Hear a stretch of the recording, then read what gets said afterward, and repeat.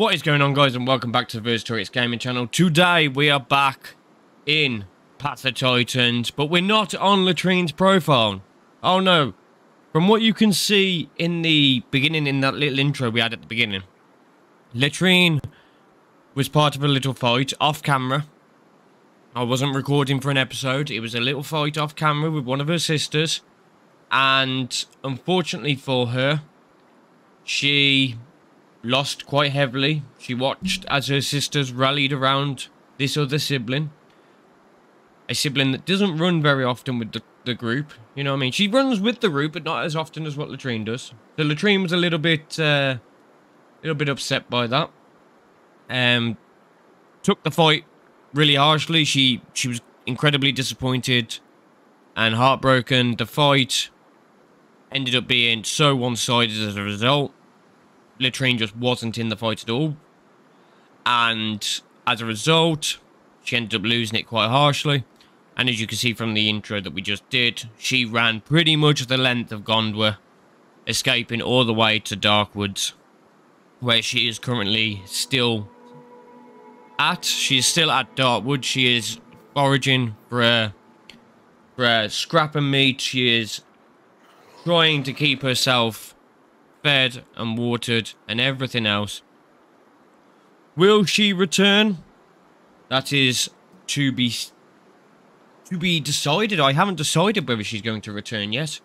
There is a very good chance that she will, but like I said, anything can happen. I haven't decided on whether she's going to disperse not, or if she's going to actually die. I'm not really sure how Letrin's story is going to carry on.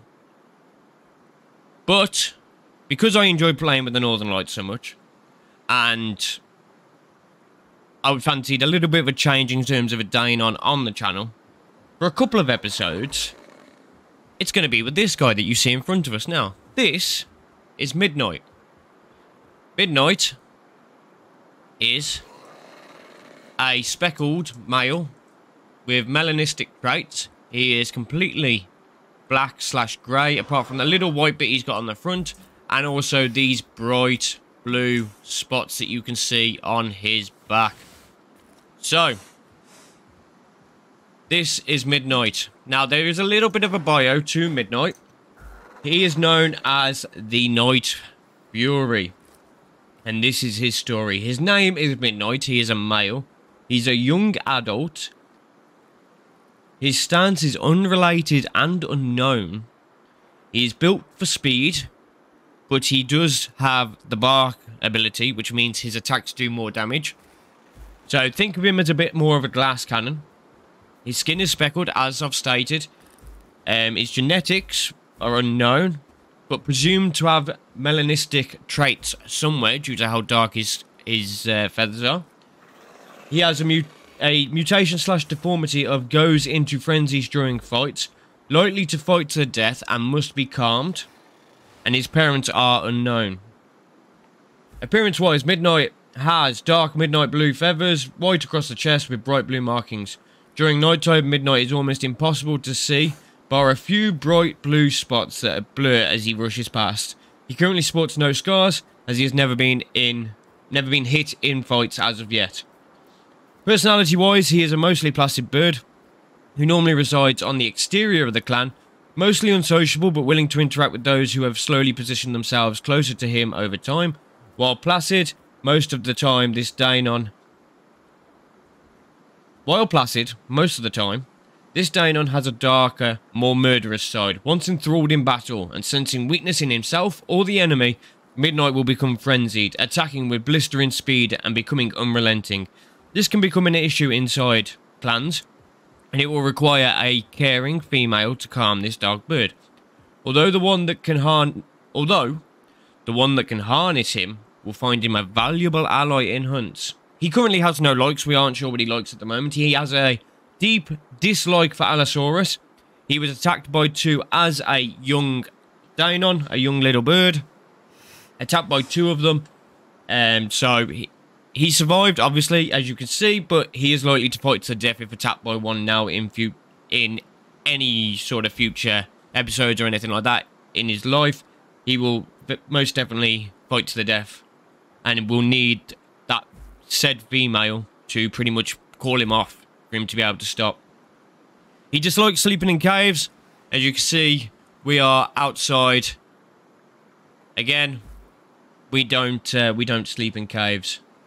He is not very keen. He likes to have the moon glisten through his lovely, lovely feathers. His moods are obviously placid, and then he has the frenzied mood as well. There are no other moods that we know of at this moment. So the backstory for him: Midniht, born to unknown parents, is a dark blue speckled male with bright blue highlights. It is rumoured that his parents both carried the melanistic gene. It is assumed that this is what gives Midniht his shimmering blue coat. Due to being on his own all of his life, he has become adept in speed and offense.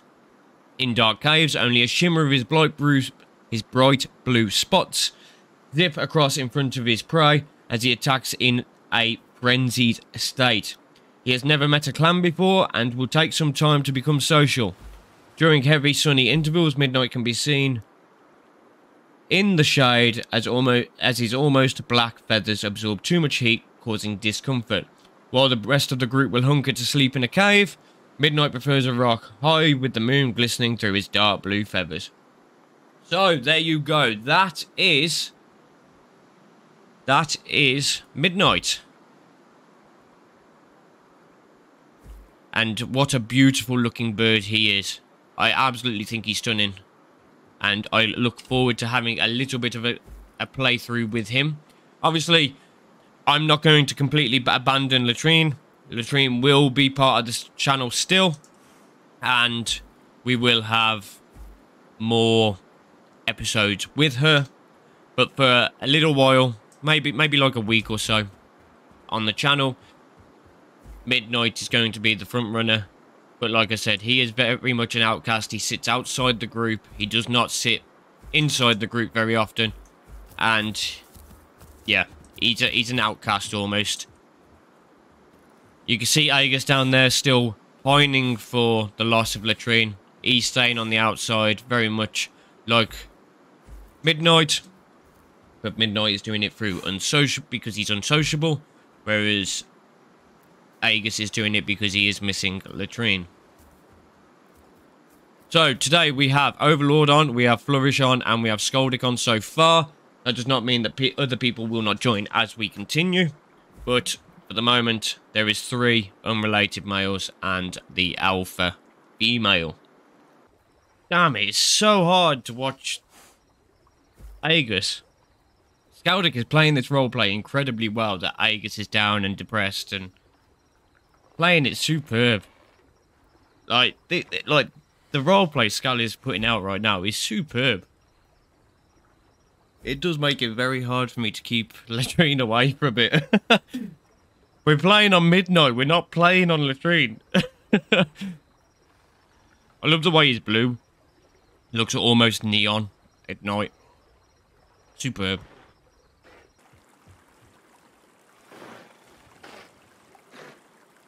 See, look, Midniht is not sociable. He doesn't understand.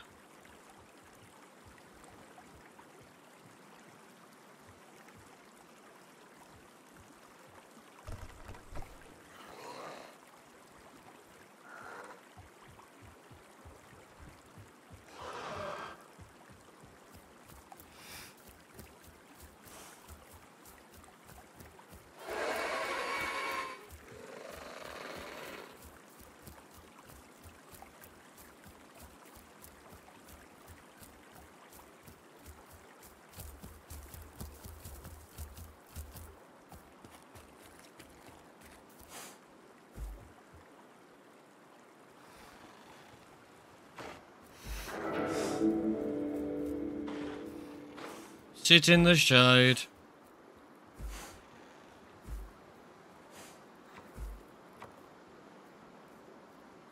Who's he coming round slowly? Lily coming round slowly.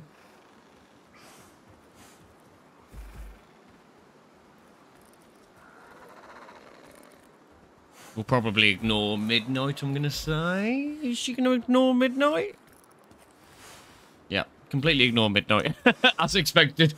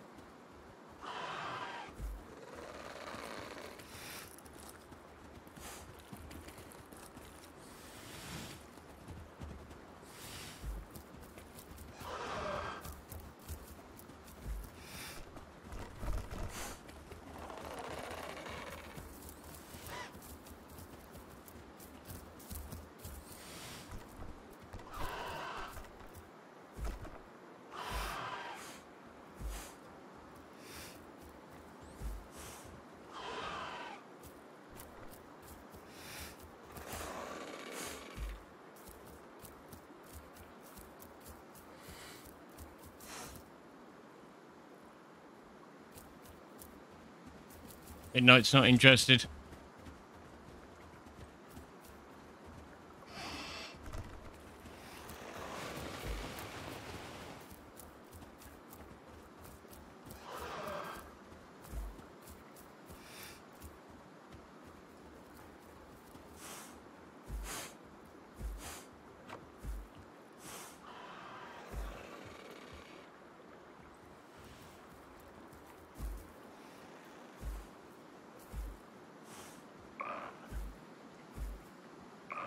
Here she comes again.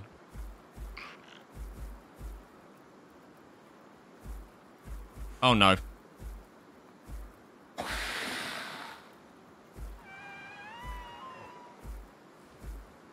This is good.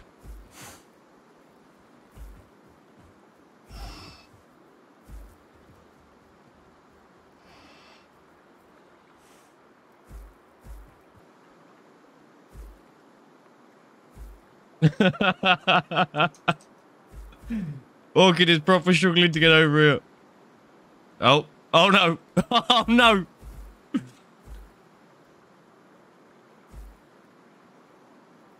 Yeah, from there she'll get to it.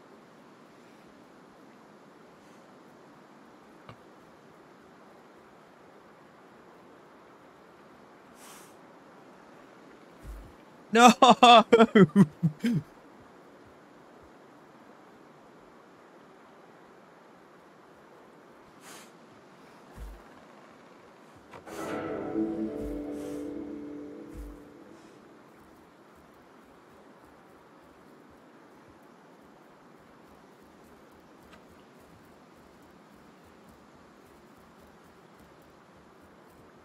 Bid. Orchid is like proper like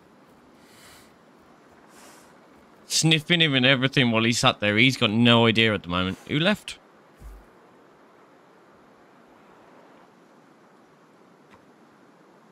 Look at Orchid, this is creepy.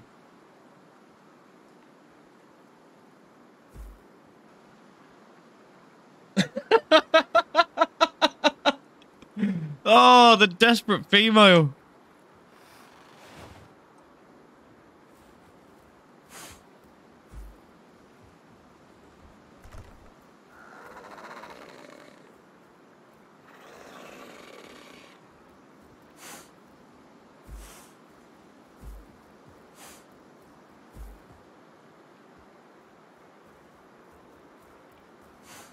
Midnight wants none of that.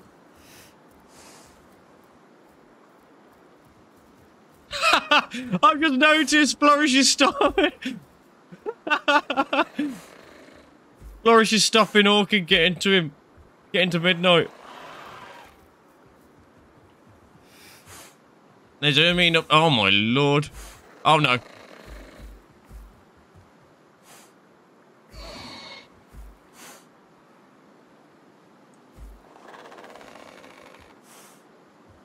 Oh, this is getting too much. This is getting too much for Midnight. This is getting way too much for Midnight.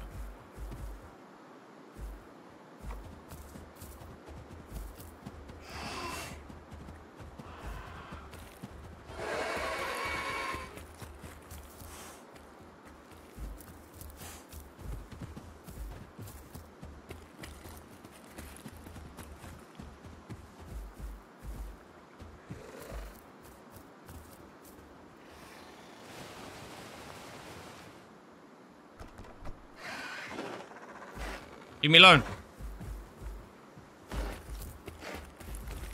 Leave me alone.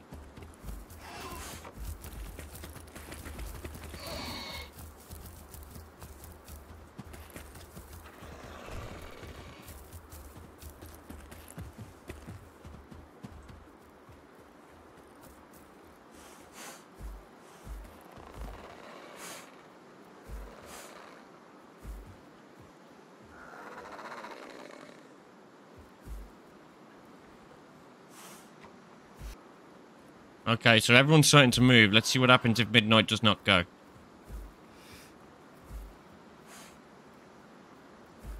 Even Flourish is not moving.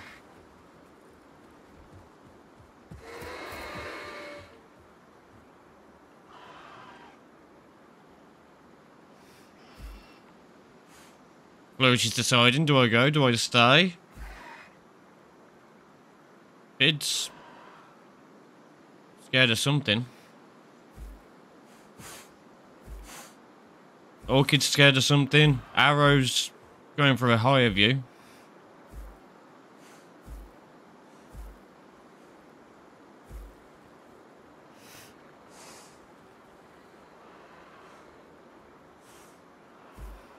Midnight is still sat here like, nope, I sleep.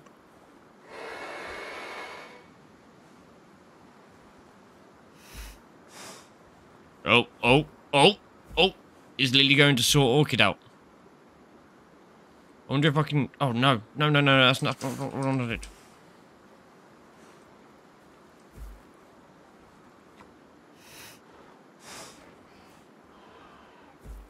I wanted to see what happened here. Oh, it's a female. A female. These three males. The two outsiders and also Scaldic being upset. Last three to arrive. Midnight is definitely one of them birds that really doesn't care about the interest others are showing in him. You can see that. He's had Orchid following him for ages, and he's just not interested in her at the moment. Not to say he won't be in the future. But he's a very unsociable bird. It's very hard to join with Midnight.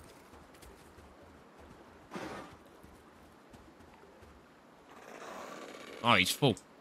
He wasn't full when I moved around.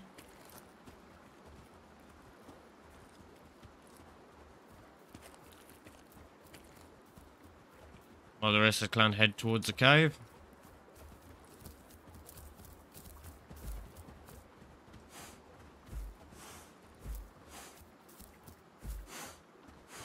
Oh, skull.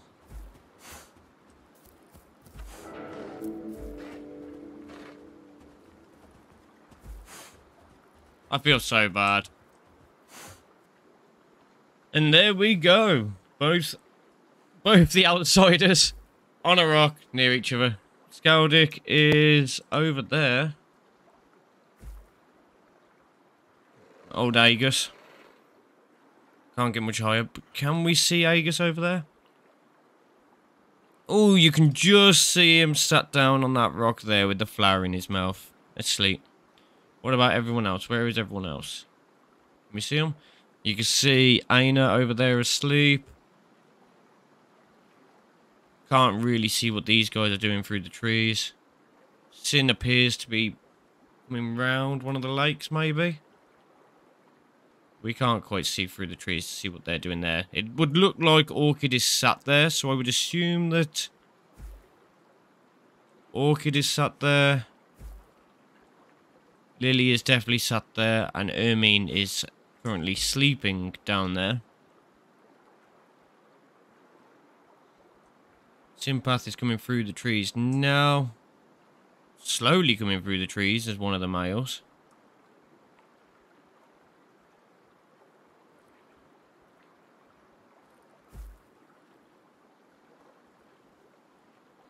I wonder if he's looking at the fact that these two lads are up here asleep. You can see Arrow here asleep.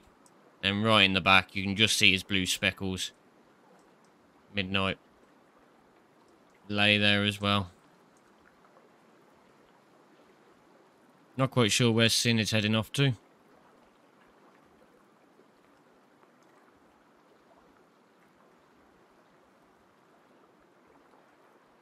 But he is moving very slowly, isn't he? He is moving incredibly slowly.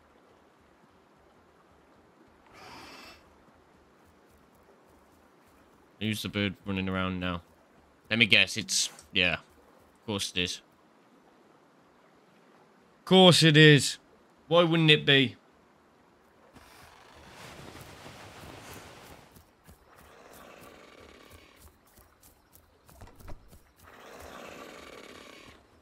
Midnight's like, no, leave me alone. Leave me alone. Oh, let's go. That made me jump. There's only Aegis over there.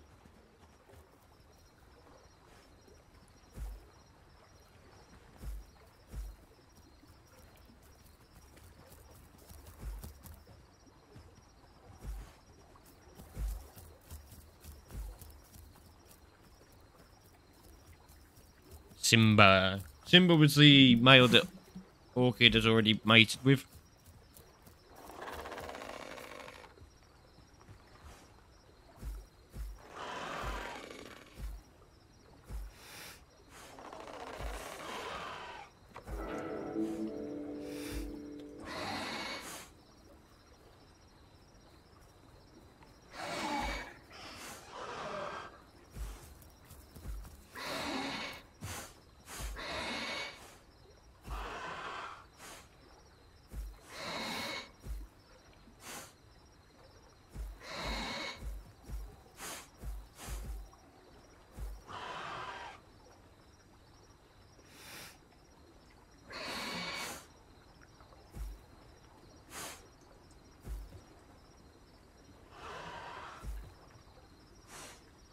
Orchid has finally left.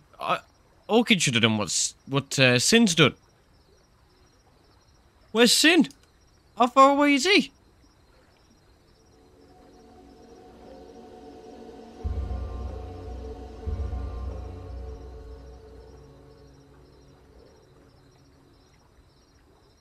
There's Aegis. You can just see Aegis there. I can't see far enough to see where Sin is. Sin must be all the way over on the other side of the hot springs. He is, he's on the... Oh, we should have done that. We should have done that. Oh, well, at least, Midnight has finally had some respite from, Orchid. It's been a while now since Orchid came near him. Strange female won't leave me alone. No matter how much I move away, no matter how much I talk, will not leave me alone. I've tried. Luckily, Sister Lily has prevented her from getting too close a few times. I'm not sure what she is expecting of me.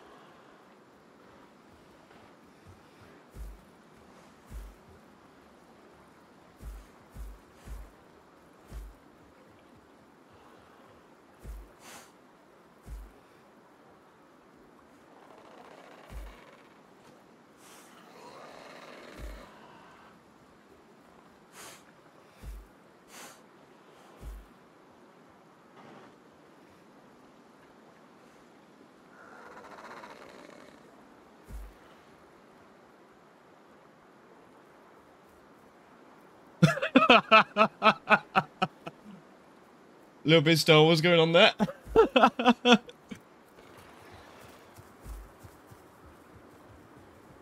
These two males are barely interested in even being part of the clan, innit? Have you not noticed? Like they just follow the group. They're just like, yeah, okay, we'll follow. Oh, what's that? A female's interest? No, I don't. I'm just walking. Oh, what's that? You want to fight? No, I'm not really feeling it. I'm just gonna carry on walking. You'll get bored attempting to fight me eventually.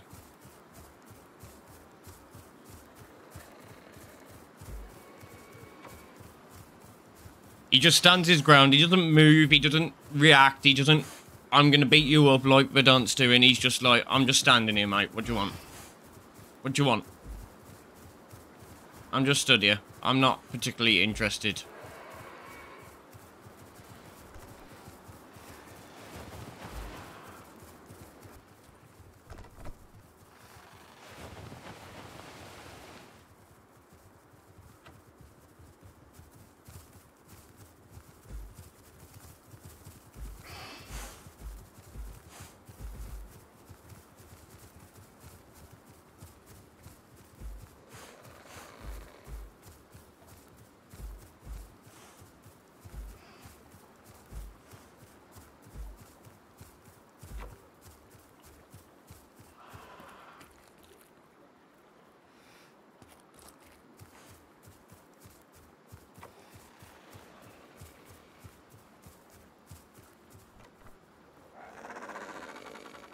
Oh, that was heartbreaking. He left the flower there for her. He carried the flower all the way back to the swamp.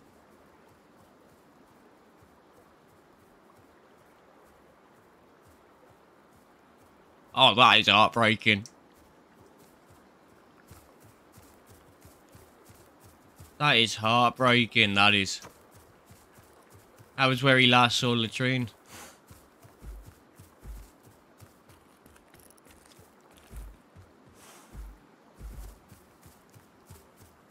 That was awful.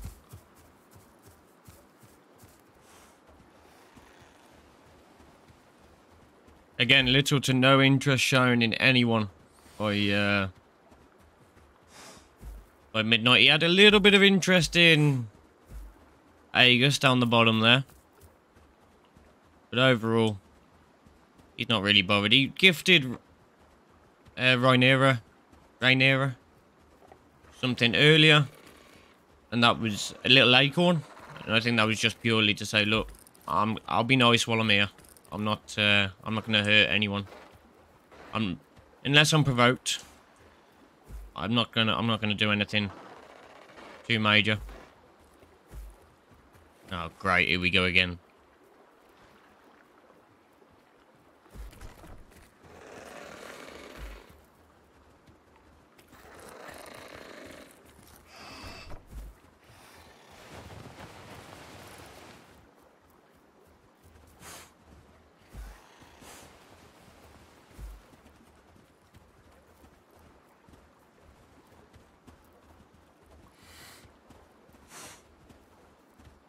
He look just carries on walking, doesn't even pay attention to what Verdunt is doing.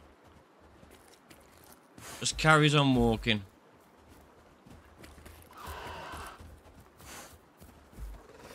Not a care in the world.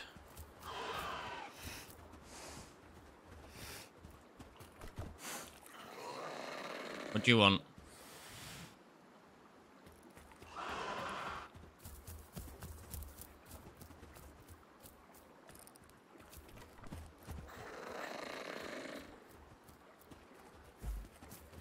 That looks sick. You see, hang on. I'm gonna have to go into Ansel here. That looks awesome. Let's remove these filters. Look at the way he lights up now. That's so cool.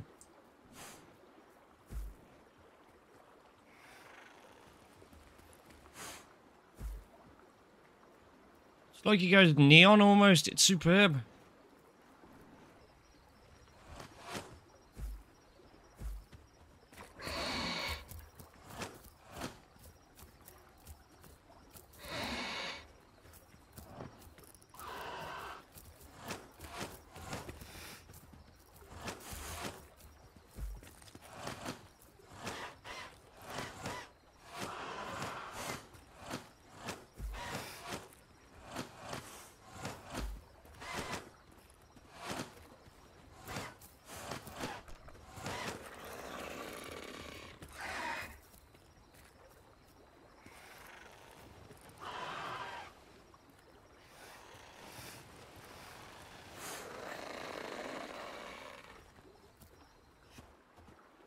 Now, I mean, fair play. That one was a little bit dangerous. But it was settled. Face to face.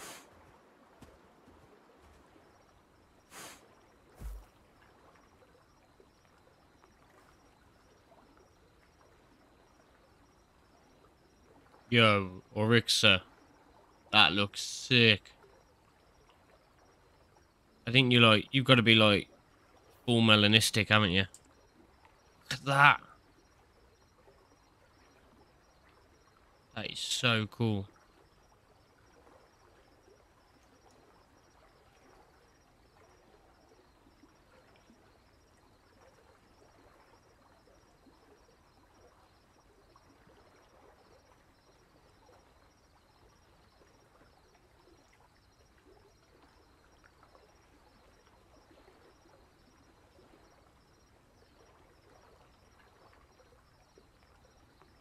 That looks so cool.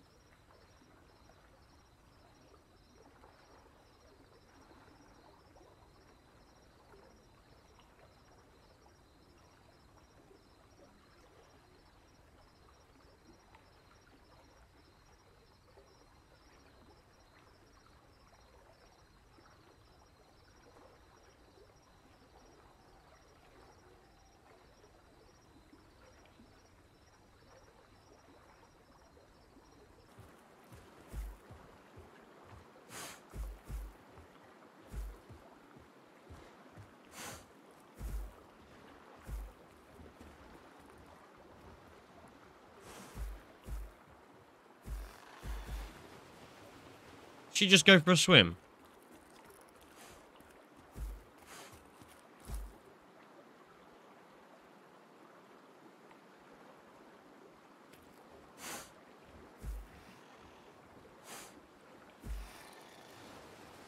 A swim.